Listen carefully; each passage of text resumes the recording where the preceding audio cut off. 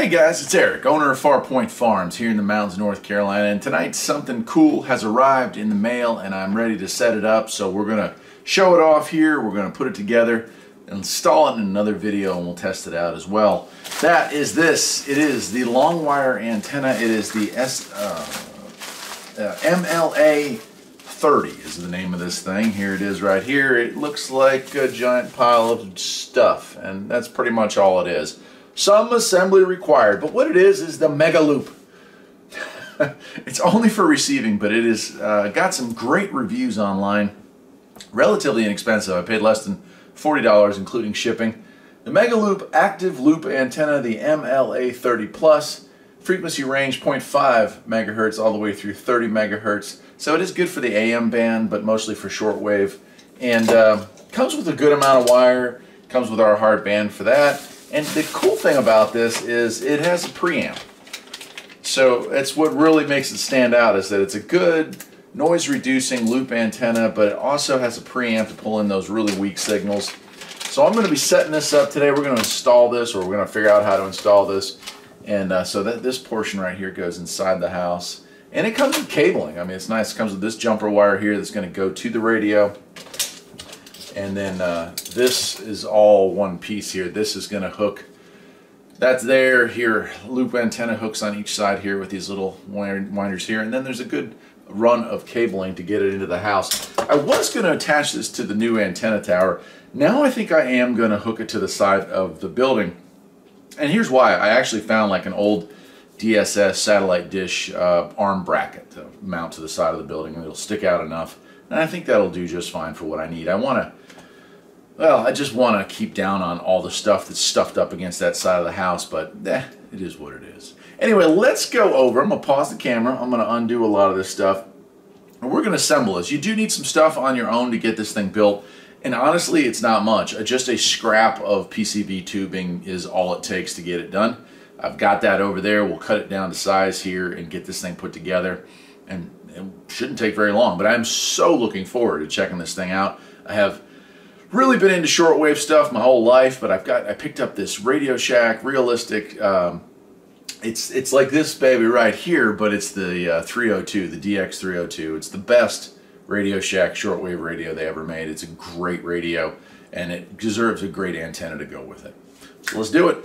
Okie dokie, just got a few tools here. Got a pair of side cutters basically to get these tie straps off. Got my little Phillips head screw gun, and this is a hacksaw.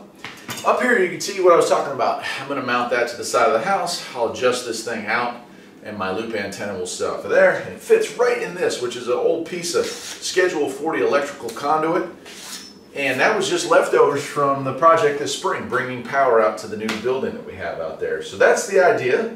I'm going to go ahead and cut this and see if this is going to be a big enough piece of pipe for this antenna.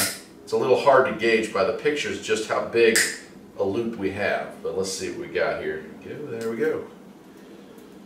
All right. Oh yeah, plenty big. So what I'm going to do is take my hacksaw and I'm going to cut a small notch in the end here. Let me see which side it is.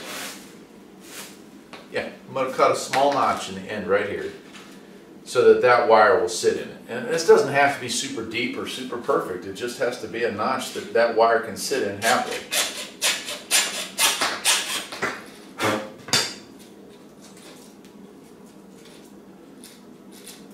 And I believe we got a winner.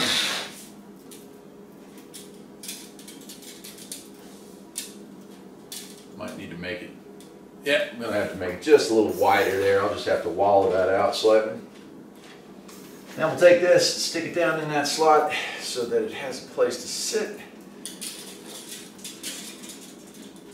And it does perfectly. Okay. Alright, now we're going to extend our loop out here. We want it to be somewhat even. And we're going to attach one side to each of this. I think what I'm going to do is put a piece of tape up at the top just to hold it in place temporarily. There we go. And now we're going to have to take our gun and screw in the two screws that are provided in the kit to get this thing to be our nice little circle that we're looking for. Look at that.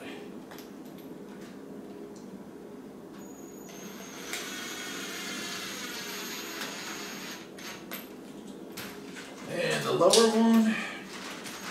There we go. Sounds like the rain's coming in, so it's a good time to end this part of the video. That's it. It's pretty simplistic. The preamp making it a whole lot better than it probably seems like it would be.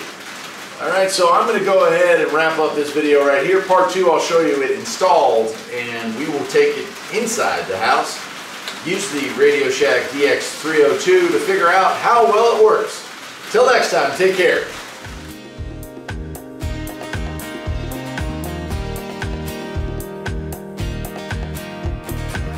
There's always something